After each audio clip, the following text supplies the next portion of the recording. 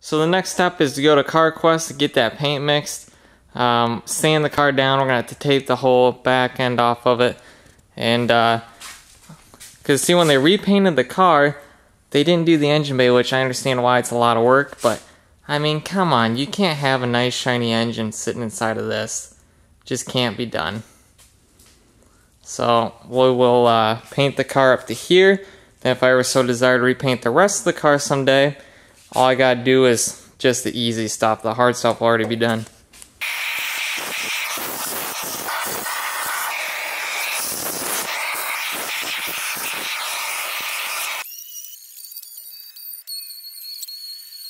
Previous owner wanted to have the car repainted because it looked pretty nasty. So we spent all the time sanding it down, getting it ready for paint, except he didn't remove the fenders, which why is beyond me, because this is a paint job that he got. The inside of the fender right here is what sits inside the engine bay. It is clearly 25-year-old paint. I mean, the primer's rubbed through on some sections, missing paint in others, but they only did the outside, which why you'd go through all that effort and just have to, it's beyond me. If I found this out after I painted, I'd have been fuming. I said this little lip here would be a perfect spot to paint the engine bay and then leave the outside fender for next time when I paint the entire car. Well, as I peeled this tape back to redo some of it, I found on the other fender that the paint was coming off with the tape. So you can see the discoloration right here and all the paint that's on this tape right now. Luckily the outside of the car is not doing it, so it seems like they painted the outside of the car, scuffed it, whatever, but they did not do the inside engine bay at all. That's where the overspray was into the engine compartment, and that's the paint that's coming off with the tape. So thank goodness we found that out now and not later.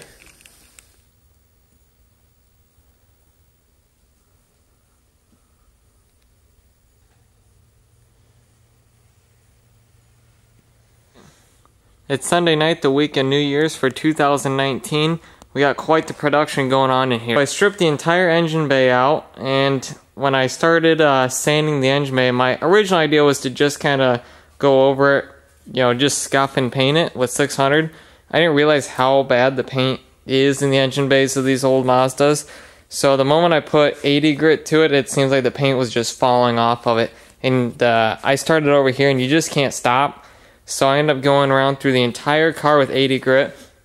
And yes, it would have been easier to sandblast it, but a couple problems with sandblasting. So one is that the car actually has seam sealer from the factory all around like the shock towers and these little creases. So I didn't want to ruin that. And then there's also the problem of the windshield being in the way for sandblasting. Plus the rest of the car is pretty decent, so couldn't do sandblasting. I guess I could have done aircraft stripper, but I've never messed with that before. It was another possibility, but I spent weeks sanding and sanding and sanding, all by hand basically. I mean, you can get the DA sander in the big areas, like you can get it up here and up here, but you're not going to get in these little cracks and crevices. I mean, the amount of detail I took sanding is just crazy. Everyone that's walked in here is like, what in the world are you doing? But I'm just very particular, so. Now the fender's only going to run up maybe to about here, so all this back is not seen. However, I just like knowing that underneath it's good, it's not going to have any rust or anything, which I found 0 rust issues on the car. I mean, I even went underneath here and sanded all this, sanded all that, sanded under the frame. I also did under the hood, because the hood was unpainted when the previous owner did the outside of the car. So I went through every little crack and crevice, just hand sanding. Now this one was pretty easy, the paint was pretty good on it. So, and this is an aluminum hood, so it's not like you can take a DA with 80 grit on it. It just scarred all up, so went through with 600, really got it nice and smooth. Can't feel anything with my hands, any changes in height, so that's pretty good. Then also over here, the fenders, the inner fenders were not painted from the previous owner, so I went through and sanded the inside of that, so when you pop the engine bay, these are also the same color as the rest of the car. We also have the hood hinges hanging up right here. That's sanded really nice, 80 and then 600. Now because I couldn't get the chassis harness out of the car easily, I kind of used some pictures online as some reference. I saw a guy hung his harness from the top of the car and then he was able to paint around it. Well, I couldn't exactly get it to hang up pretty well, so I got it sitting on this box in the center. I didn't want it laying across these areas here, so I held it up with 2 of those up to the top of the wedding tent. And then to keep it from sucking inwards, I've got 2 5-gallon buckets, 1 on each side, with a lot of weight inside of them to kind of pull the harness out and up at the same time. And obviously it's adjustable with our zip ties here, so we can just change a little at a time. I go through all the effort of sanding the car this well. I guess my inspiration would be those guys that are on like 1320 video, where they're out on the street and they pop up someone's hood and the thing is just $1,000,000 on the inside and everything looks perfect, shiny, beautiful, high horsepower. So I guess that's what we're going for as a street cred here.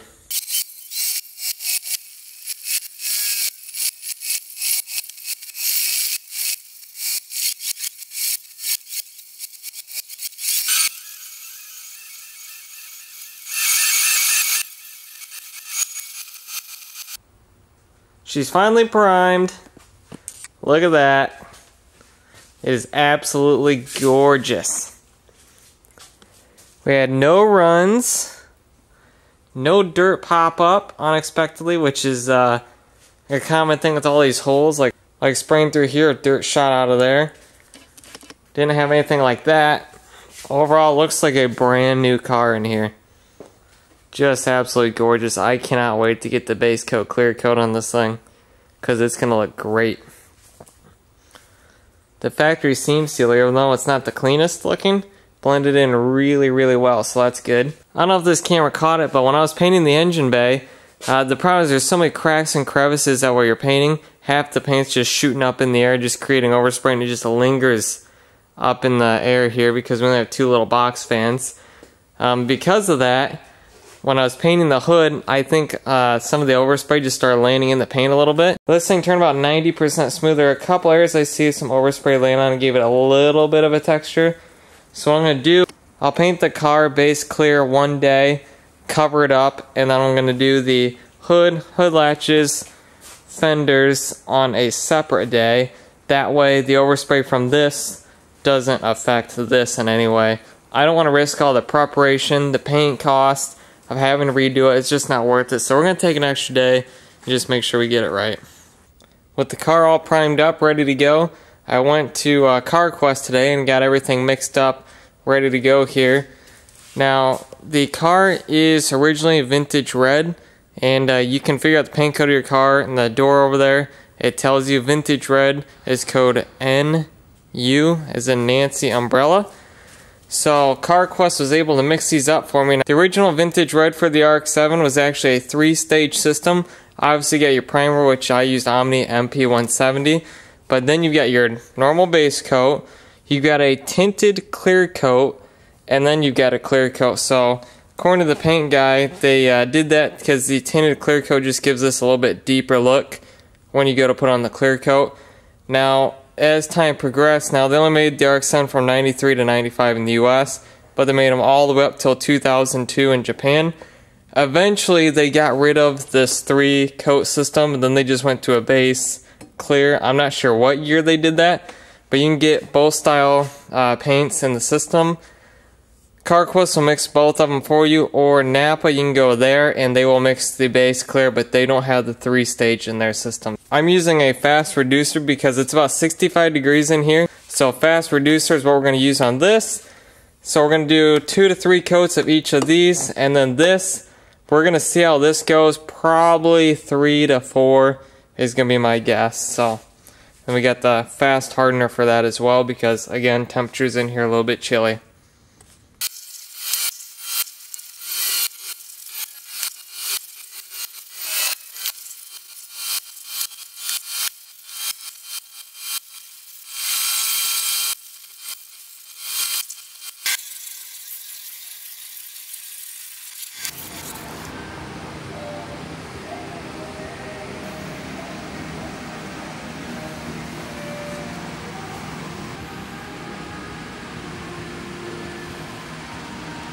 Stage 1 is complete. Look at that red. This is our base coat of the NU color for the RX7. So I went through and laid about 2.5 or so coats of this. Laid it down really well. This paint calls for 45 to 55 psi at the gun, so it's coming out a lot faster than you know, when you're normally doing primer, about 35 or so. So you're really moving around the car pretty quick. But overall, it turned out really, really nice.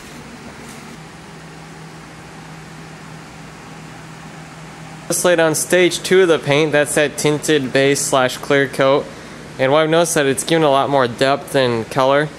It's not super shiny yet, it's still a little dull, which is to be expected until we get the true clear coat on. Anxious to get onto the clear.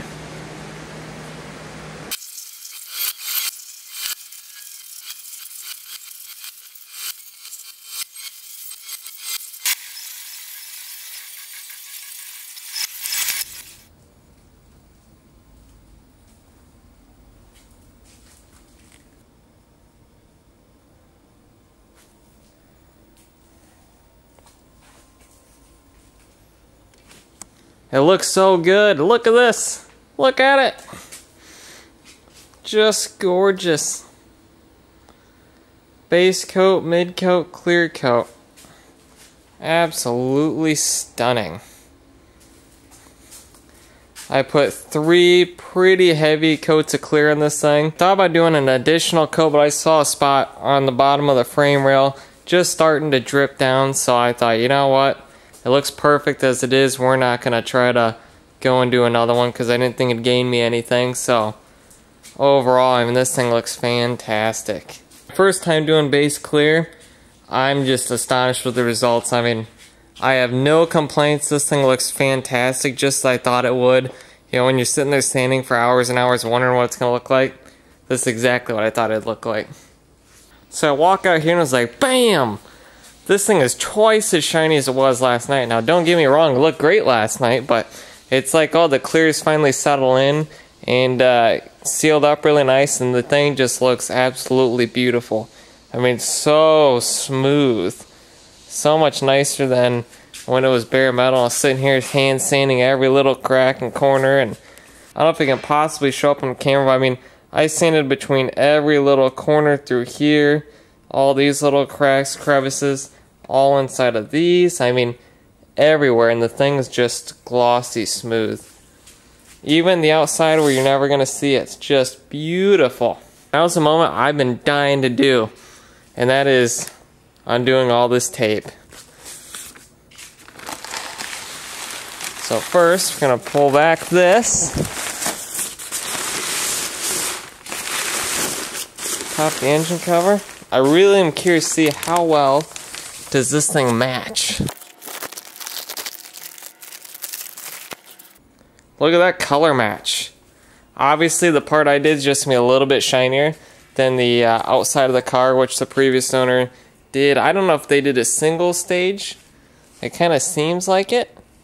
But I was really worried when I painted the engine bay that I'd pop the hood and it looked totally different from the rest of the car, and then I had to repaint that right away. But it actually looks really nice and matched really well, so I don't think I'm going to be as crazy about getting the outside repainted just yet. So I'll feel a little bit better waiting until next winter. Oh, this is just wonderful. Now you're probably wondering, there's 2 layers of tape. I do 1 layer of tape that covers the very edge I want to seal, and then I do a second layer on the paper just for extra protection.